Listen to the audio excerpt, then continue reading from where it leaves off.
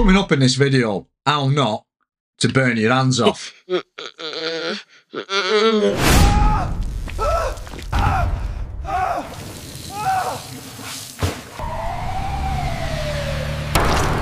Huh, it just says fuse.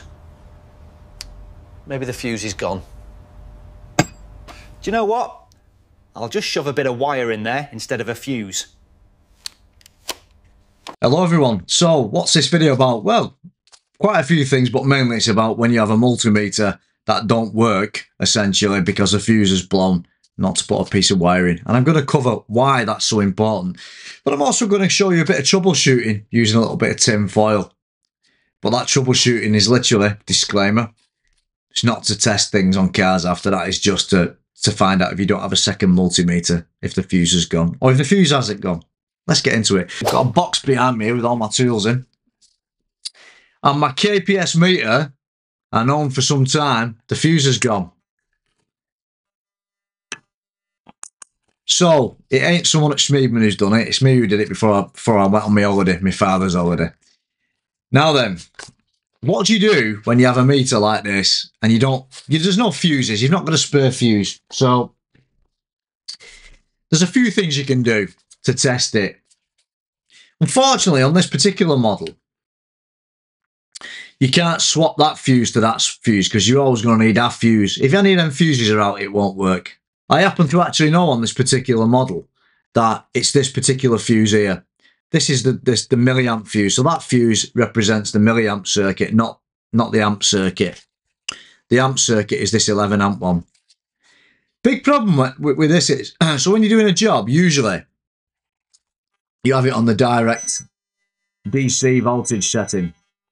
Because you're mainly measuring voltage, aren't you? Grounds and stuff like that. But every now and then you might want to measure the quiescent current or the battery drain of a vehicle. Now, there's many ways of doing that, but I still prefer, for absolute accuracy, to put one of these in series, and I'll show you in a minute how to do that. The other ways, in my little toolbox here, you can use amp clamps. These are off my Handtech scope. And I've got a KPS one, which is quite handy, but it's not very accurate. There's too much Twitter on it. Get me? You can measure this with an amp clamp around the thing like that. But you have to zero it every time.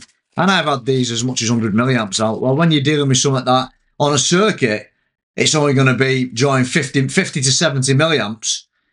And you're showing 170 milliamps. In reality, it could be 70.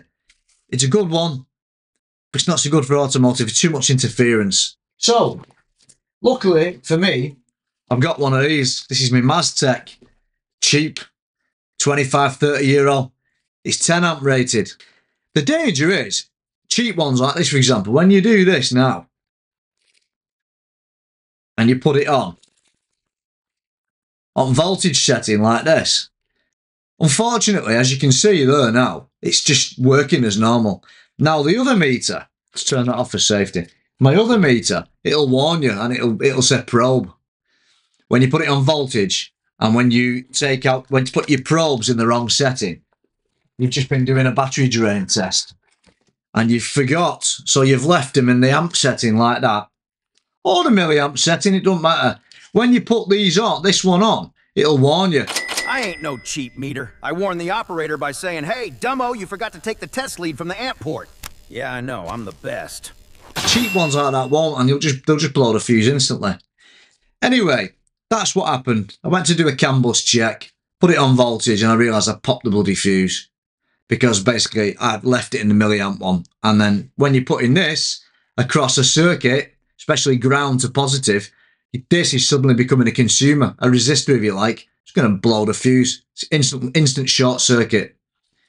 That's why we've got fuses, and that's why we don't bypass them.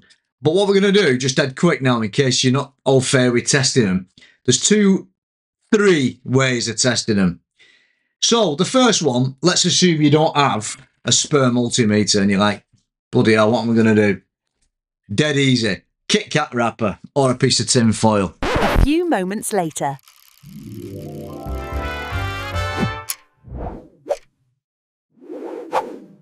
Right, so I decided to go in the kitchen and get a piece of proper just baking tin foil because that sorry state what I was using was crap. Just turn a piece off like that. and just Chabula Jackson it like that. Look, see, like yeah. You can take fuse out if you want. Maybe we'll have to do. Just mould it on like that, just on top of fuse, like yeah. The goal is just to bypass the fuse, what's blown, and touch both caps like that. And then when we switch it on, we'll find it's magically working. It said fuse then because it's a bit loose, but you get the idea. It's working, right? And of course, you can take the fuse out. So the next thing to do is if you have got a meter, you don't have to do it that way, the dangerous way. Take the fuse out, and we do a continuity test across the fuse, and lo and behold, there's no continuity, is there? Because fuse was blown. Like that. Just across both caps, just like yay. Just across the caps like that. Each end of the metal bit, just straight across it like that.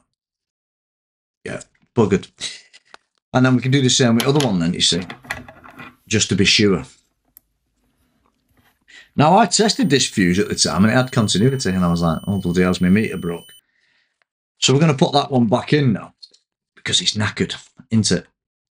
So we need to buy one from Partco all the way in Vantar. Get our second one. This is our 11 amp. This is the amp one. The other was a milliamp one. Perfect continuity. Nothing wrong with that one.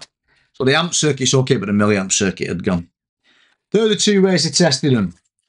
Testing.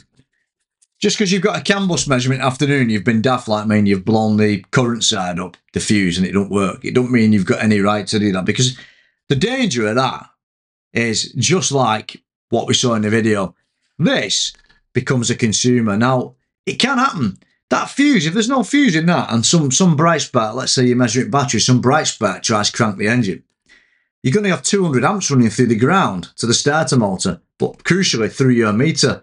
Ordinarily, the 15 amp fuse is going to blow. Or in this case, 11 amp fuse, sorry. The 11 amp fuse is going to blow instantly. But if you've not got a fuse in, you've got a piece of tin foil like this, I can promise you that'll take hundreds and hundreds of amps. It'll glow red up, but it'll take hundreds of amps. It'll pop in a microsecond. But it'll be enough to set the meter on fire. And I've seen them burn, and they stink, and I've seen the display smash on one. It happened to somebody in England 15 or 20 years ago when I was a young lad. Someone did it with a fluke meter, and it literally got so hot, it melted the plastic, burnt his hand, and it blew the screen apart. Yeah. One of our top fault finders is in the burns unit now. Yeah. Lost a finger. Put a bit of wire in place of the fuse in his meter. Terrible. It literally blew up. But he'd put in a piece of wire, not one of these. A piece of copper wire, a thick piece of wire, as thick as that fuse is even more dangerous, because that will not burn. That will not burn. He was measuring a drain and some bright spark come along and cranked the engine. And he had hold of it in his hand. Right? And the lad didn't realise that he didn't tell him to crank the engine, but he did. And this lad was also a bit numb. And he didn't drop the meter straight away, and it literally smoked and burned, and all the fluke thing back was running down his wrist.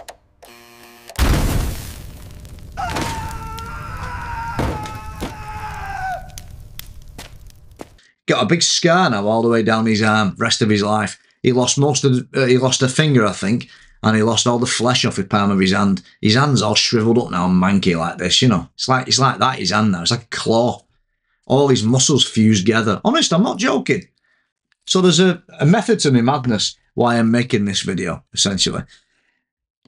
So that's the two kind of ways you can actually do it. And here's another test for you. So essentially, this is another way of doing it. We know we've got a milliamp fuse gone in this one. Get your other meter, if you've got one, set it up to continuity, which is that little strange looking symbol there. Ground in the COM port, voltage in the voltage one, the red one in there. Let's look at the one that hasn't blown. The 11 amp one, the big one, in the amp one is fine. So all you need to do is ground it to the COM port on the meter. Make sure the meter's switched off. You're only measuring this circuit. And as you can see, we've got perfect continuity. Because we've not got a blown fuse, have we, on the 11 amp circuit. If we go to the 440 milliamp fast blow fuse, as you can see, we've got no continuity, have we? And the reason is because the fuse is gone. So let's now put a piece of tin foil in and try that again. Pull this out. This is our fast blow 440 job for the milliamp circuit. And again, you might be a mechanic, but you might not have thought of ever diagnosing your multimeter. Or if you're not familiar and you've got a multimeter and you know this is the safe way to at least diagnose it, but we're never going to use it like this, remember, in our little video. Same test again.